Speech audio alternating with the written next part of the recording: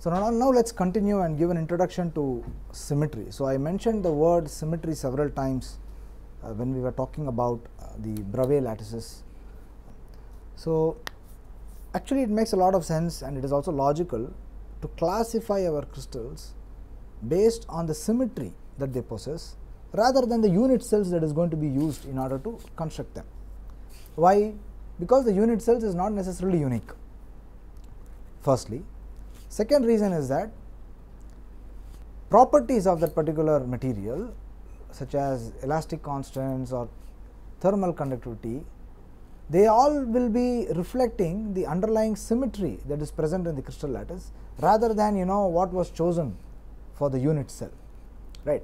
So it makes a lot of sense to actually classify these crystal structures based on the symmetry that they possess. Okay.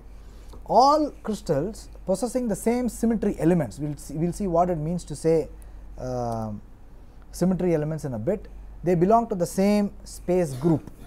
Okay. Will be called, so just to motivate this idea of symmetry, let us take a look at a planar lattice. Okay, this is the planar lattice that we are talking about. Okay, this is a planar 2D square planar lattice, and there are like, how many lattice points are there here? One lattice point is there here. Okay, and at each lattice point I am going to place an object that looks like this. Okay, maybe a square, looks like a square. That is the motive, and this is going to be repeated in all the two directions. Now if you look at it, what are the kinds of symmetry that you can actually see? Like for example, if you put a mirror here, the right hand side is being reflected on the left hand side, right. If you put a mirror here, the top is being reflected at the bottom, and if you put a mirror here, this is being reflected like that, and so on, right. There are like so many mirror planes, so to speak. Okay. Then there also appears to be a fourfold, I should not use the word fourfold, there also appears to be a, if you rotate it by 90 degrees, the object coincides with itself, right. You can do it 4 times and you will get exactly the same lattice or same 2D crystal, correct. Now what I am going to do is I am going to take this out and replace it with a stretched pentagon. Okay, and it is somewhat oriented in a weird manner. Now the first square lattice that we talked about also had the same symmetry as here, right. It has all these symmetries, mirror planes. It also has a fourfold rotation, correct. But the second we put these pentagons here, we lost the fourfold rotations. Okay, but this still seems to be having some symmetry, right. There is some symmetry associated with it. There seems to be one mirror plane like that, that's it. There is no mirror plane in this way. There is only one mirror plane that is reflecting this part to the other part. So the second I put a different motive, the symmetry of the underlying crystal lattice went away, as we saw for the 3D example when I was explaining what a crystal is, right. So depending upon what you put there, the symmetry of the crystal structure of the lattice basically changes. The symmetry of the lattice changes depending upon what you put at the lattice point. All crystals which possess the same symmetry elements are supposed to be in one group called as the space group. We will deal with that in detail as we go along. Once we know something about the space group symbol, which we will learn, and some additional information, we can actually construct the entire crystal. So the remaining couple of lectures are going to be focused on seeing how we can actually do that. Now what other symmetry elements are actually present in this plane crystal? if you take a careful look at it, if I repeat it in all the, like a couple of more, if I add a couple of more like that, then you see additional symmetry elements basically appearing. So obviously you have a mirror plane like this, but then you have something else also. You have this element being reflected about this line and then being moved forward a bit, right?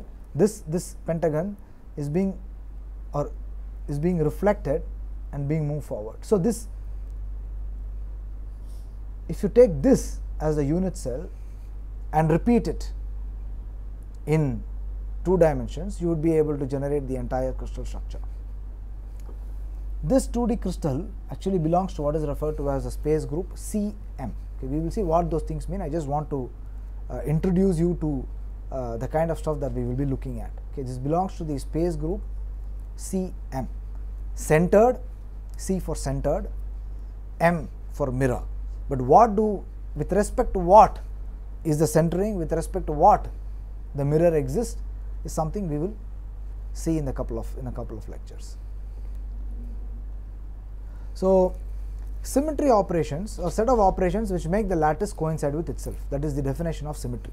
Okay, a set of operations that you can do on this lattice so that it appears exactly the same after you do these operations. You can't find out the difference. Those are the symmetry operations. So there are basically translations throughout the Bravais primitive lattice. So basically we have already seen that if you translate a lattice point along the lattice vector, it will coincide with itself, right? So that is a translational symmetry operator moving along the lattice vectors. In addition to that, you have something called point symmetry operators,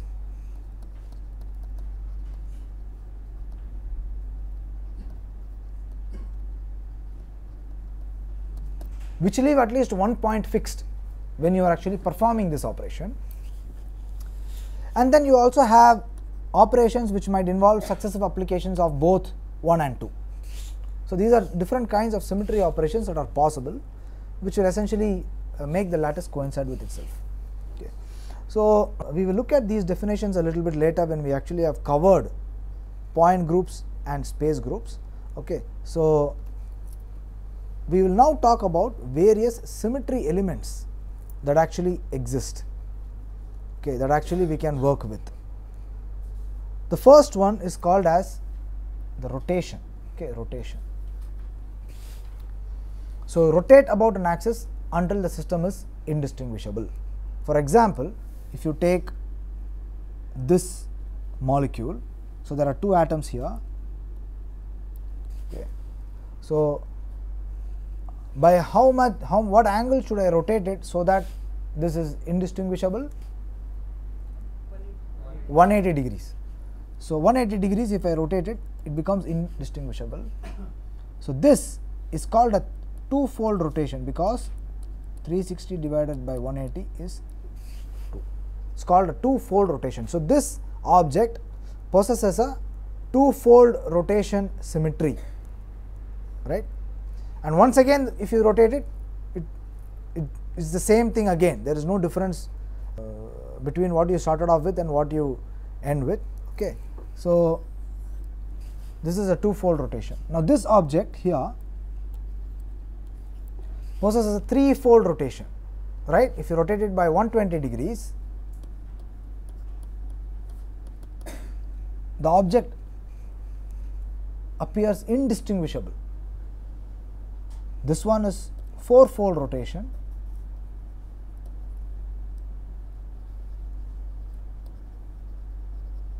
and this one is a six-fold rotation.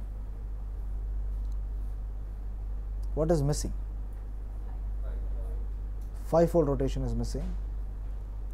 What about seven-fold rotations, eight-fold rotations? So the question is, what happens to these rotations? Where are they? Why did I not talk about them? We'll continue in the next class.